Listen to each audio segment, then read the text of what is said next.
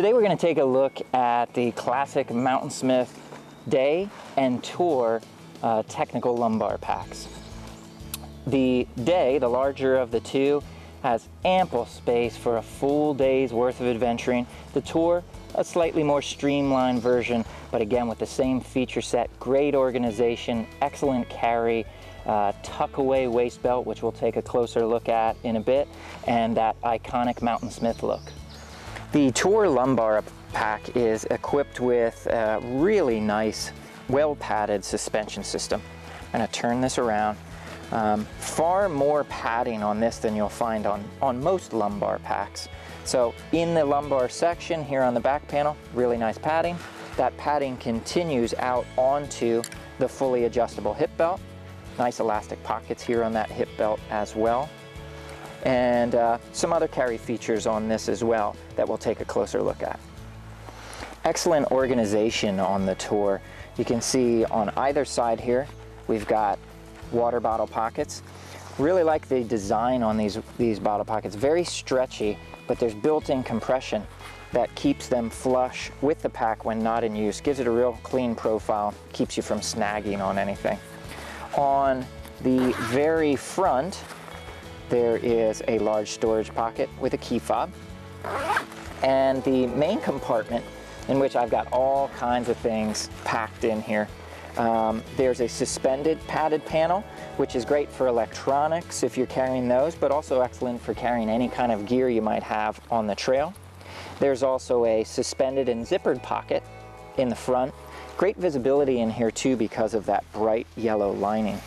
I'm going to pull out a wind shirt that I've got here in the pack and show you how you can strap that right to the front of the pack with this bungee system, and that keeps that more closely at hand while you're on the go.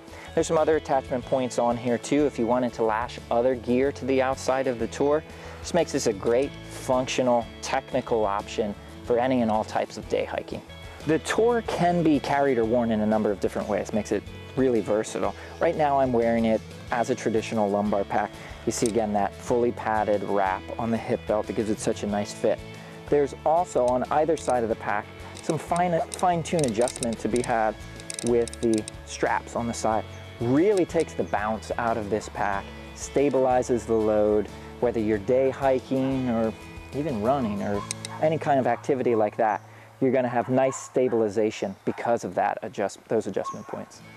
A second way to carry the Tour is over the shoulder. A strap, a fully adjustable shoulder strap is included. Clips easily into the back of the Tour.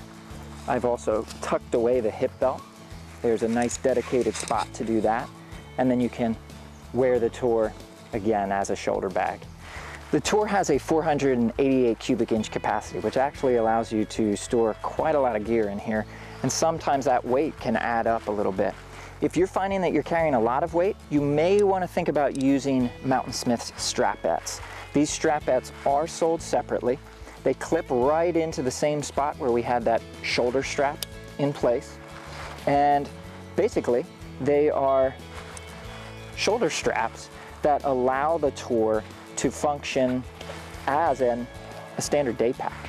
So I clip these into place. There's a couple of dedicated spots that make that really easy to do. And again, throw this over, I've got extra support now for that additional weight, and the carry will be that much better because of it. Pull the hip belts back out, clip them into place, and off we go again with something more like a day pack.